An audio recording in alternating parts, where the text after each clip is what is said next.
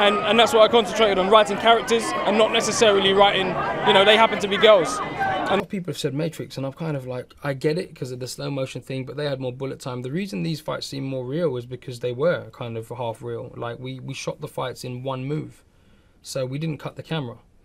So the thing with Matrix and a lot of the films is they cut the camera, so it can look as smooth as you want, but your eyes playing tricks on you. So when people say completing the trilogy, it's like it's some orchestrated plan, and it never was. It was supposed to be one film, and then, you know, that kind of weirdly turned into two, and then that was it. And acting wise, there's what's coming out, Centurion.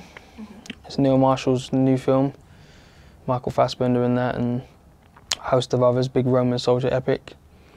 I'm in that, and then I have Heartless. I don't know which order they're coming out, but I have Heartless, which is Philip Ridley's new movie, Return.